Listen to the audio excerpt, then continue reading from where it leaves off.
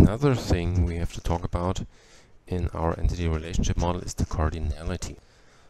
I mentioned cardinality before.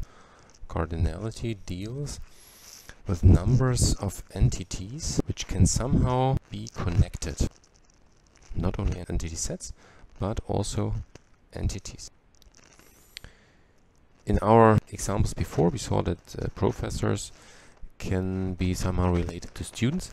And now, with cardinalities, we would like to fix in our entity relationship model how many professors can be related to how many students, and vice versa.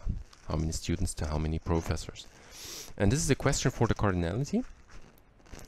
The cardinality which describes the quantity of a relationship set. The quantity of entities which are related to each other. We have two different notations which are possible to apply. Here in the presentation I will focus on the Chen notation. There's another notation called min-max notation, but there are other notations as well which are available for describing these quantities in the relationship set.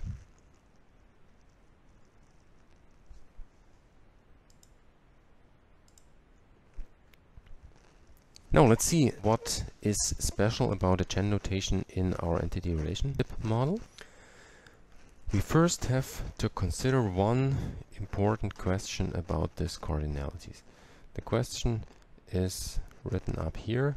How many entities of one entity set can be connected to many other entities of another entity set in a relationship at maximum?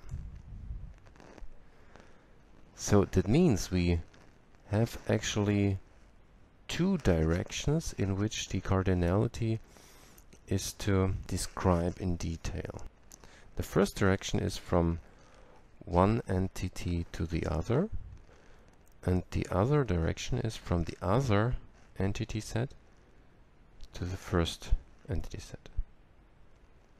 So this means that the entity relationship, so the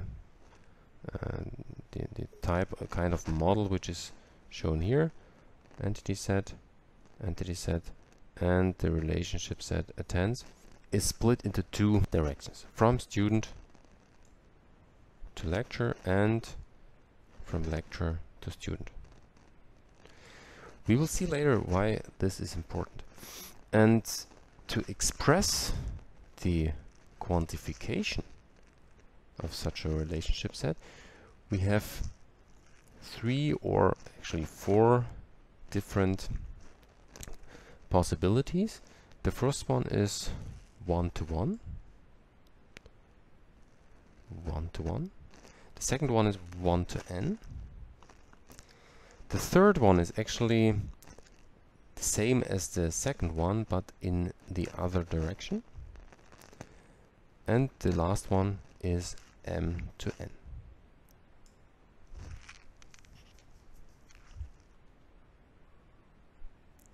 If we apply that model of thinking onto our concrete ERM here in the bottom area, student and lecturer, then we can ask two important questions, also describing the different directions. The first one is, how many or which students attend the lecture? How many students attend the lecture? And the other question, which is important for the view of the student, which lecture does one student attend? Or from the view of one student, which lectures do I have to attend? For the professor who holds the lecture, who provides the lecture, it's important to see how many or which students attend. And for the student itself, it's important to see, oh, to which lectures do I have to go? Which lectures do I have to attend?